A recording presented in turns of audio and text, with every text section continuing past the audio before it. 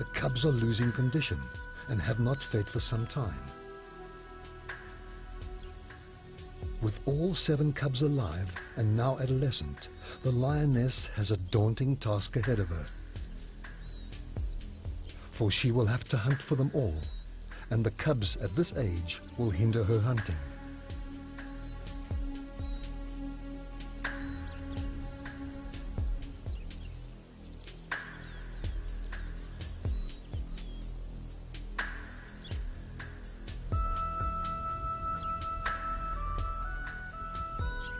Two of the cubs, thirsty and hungry, show their desperation by trying to suckle on the lioness.